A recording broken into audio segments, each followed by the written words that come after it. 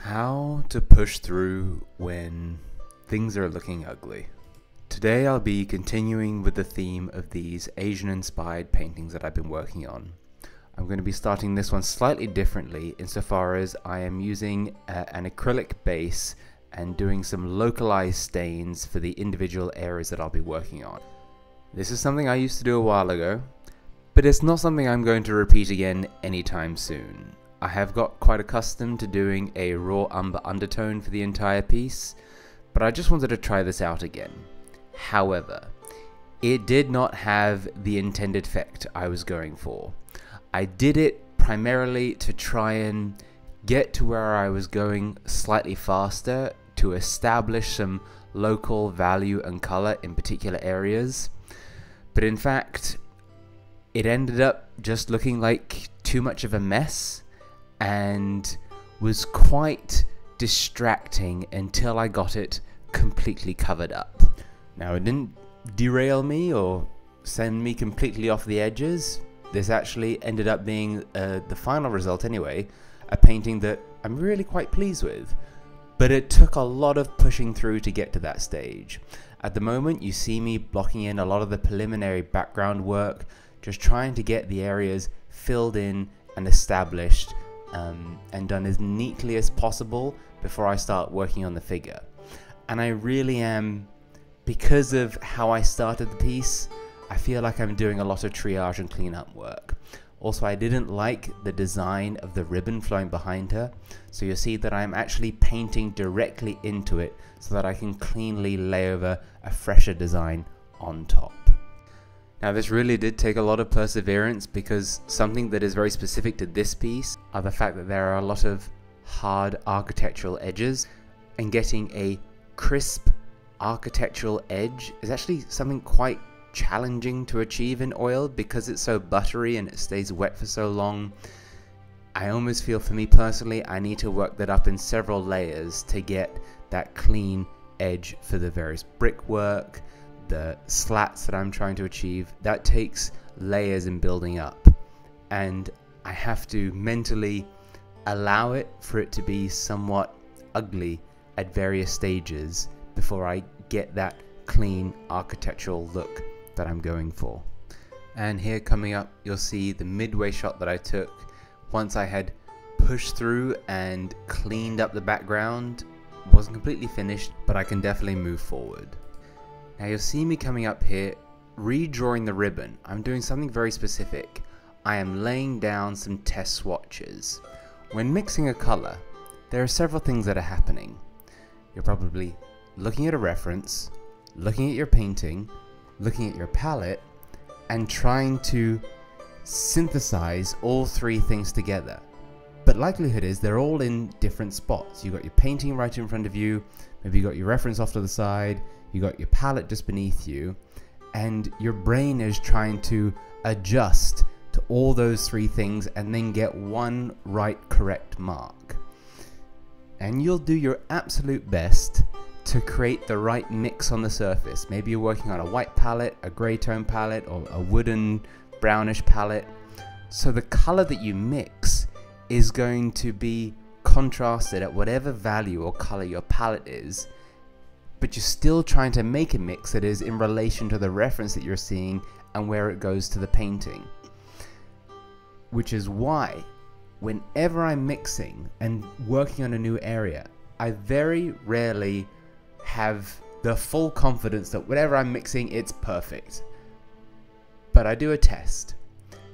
And with that test, I now have context. I can see, okay, it's either to this, to that, too dark, too light, too warm, too cold, too red, too whatever.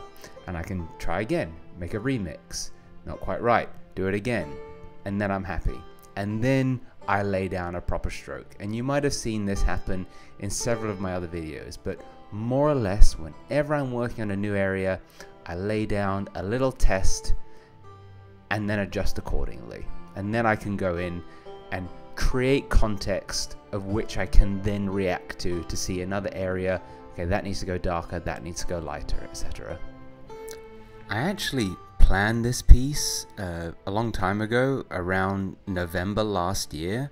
I did thumbnails, I found the reference that I wanted, and I really carefully did some proper planning for this. And I was so excited about finally getting to execute this piece. I had a hierarchy of things that I wanted to do, and I finally got around to it. I was so excited.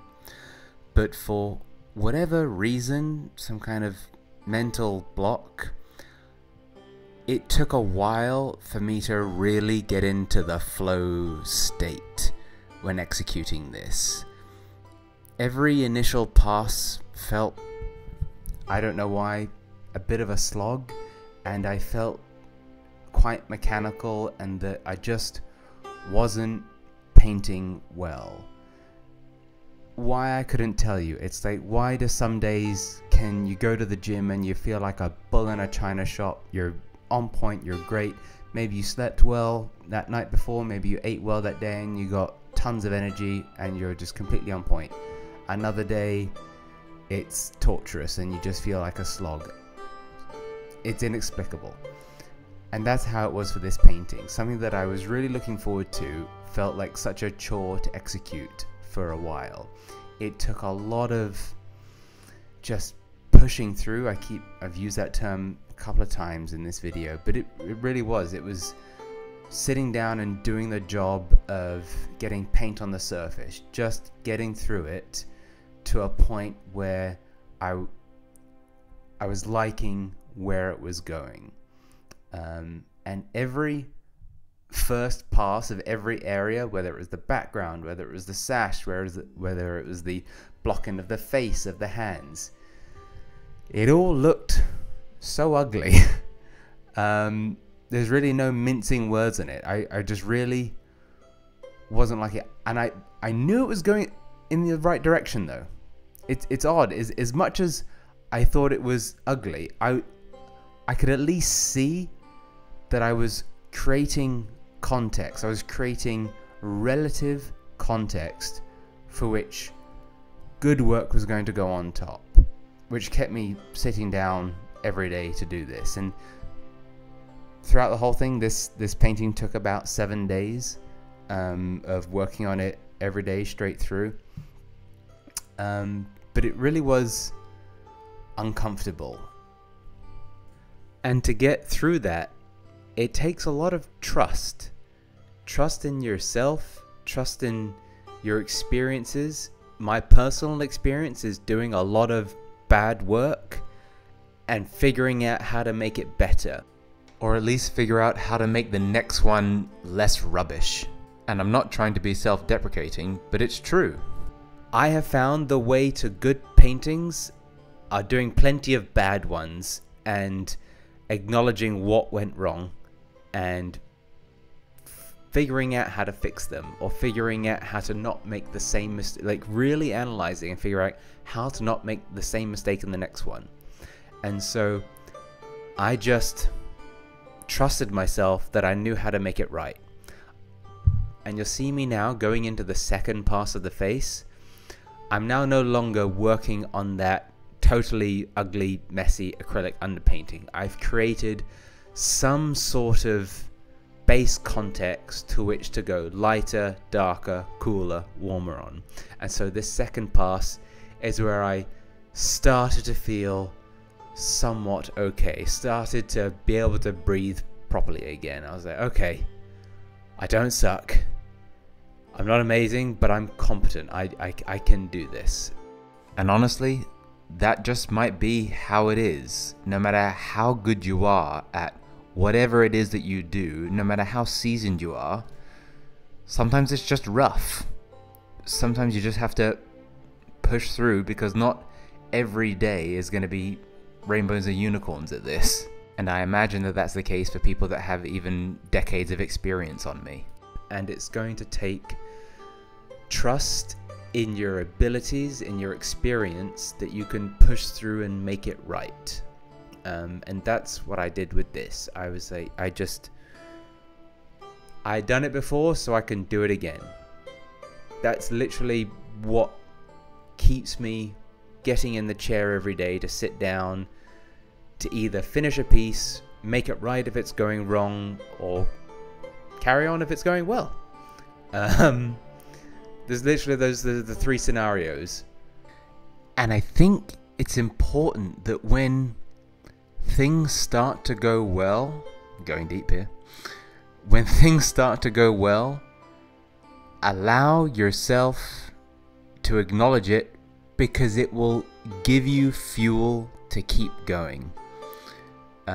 You can apply that to just a single painting, or treat that to the macrocosm of your whole artistic journey, or whatever the hell it is that you're trying to do.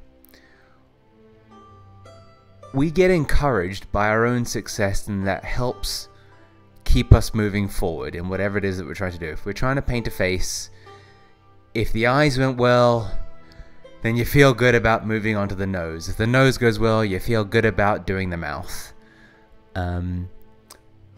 When your painting is going well, or if you do a good painting, that's going to give you confidence that the next one is going to be good as well. Or at least it's going to give you the confidence that you did a good painting. If you mess up the next one, you just did a good one. So you can do a good one again, so you can fix one that is going badly. Or at least that's what I tell myself. It's partly why I can't stand that old adage of, if you do what you love for a living, you'll never work in a day in your life.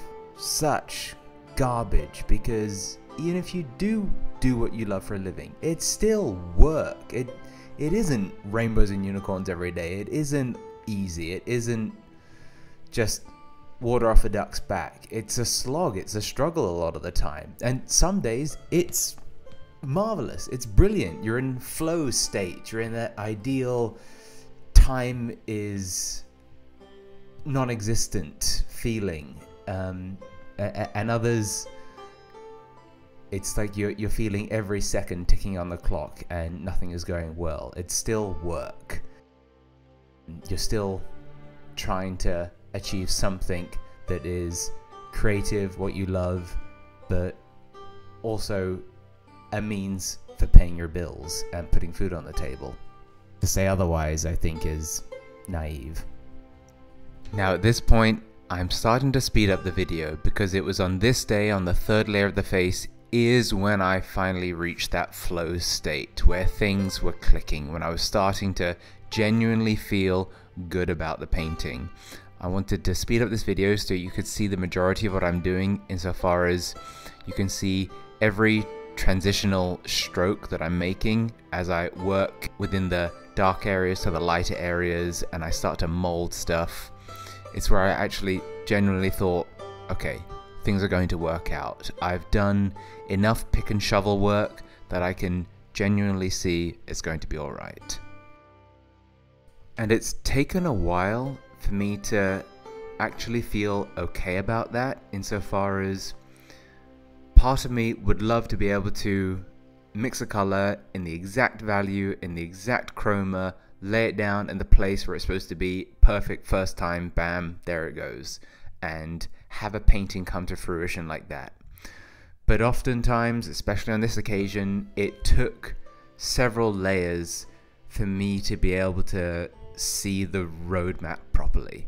And just on the technical side of things, unless you're really laying down thick impasto marks, the oil is still somewhat transparent. I have used very little titanium white in here, which is a very opaque color, so it might seem opaque, the strokes that you're laying down, but layers underneath are affecting the top layer.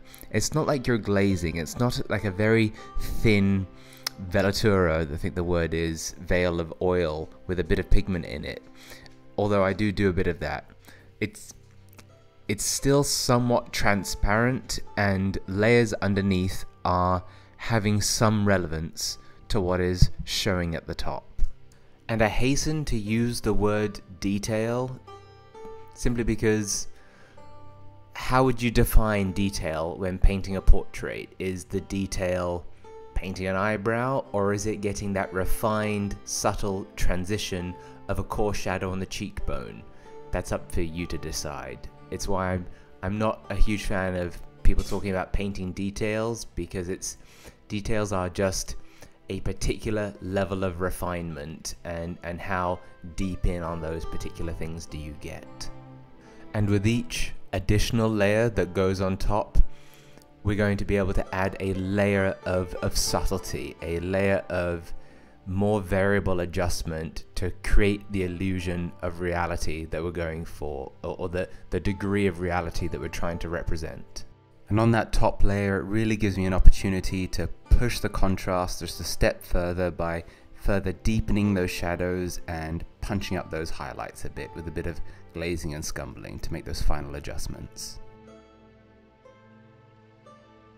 Now, the days when I got to work on painting the hands is when I felt pretty good. I'd locked in the majority of the painting, it was going well at this point, and this is when I really got to have some fun and treat the hands like this mosaic or a jigsaw of color, and just identify those warm and cool transitions. See that I had bounce light coming up from the sleeve, I had this warm core shadow running down the index finger and on the thumb, but there was this cool bounce light coming in onto the wrist and ulna, and then there was this warm direct light hitting the rim area of her wrist. This was just a good time painting that, and we've got that light reflecting off the ribbon, and I want to get that red bouncing into the crevices of the fingers, and we've got that subspecular highlight, that red glow, bit of a halo effect around the bottom of the palm. This was a really enjoyable moment of the painting, I have to say. And it's because I did persevere that eventually I did get to have a good time on this painting. I got to push through the hard bit. I had put in an enormous amount of energy of getting things working, getting the relationships to look right, to get my marks to look how I wanted them to look, and every good mark gave me confidence that the next one would be good as well, that I would lay the stroke down in the right place, that I would get it in the right value.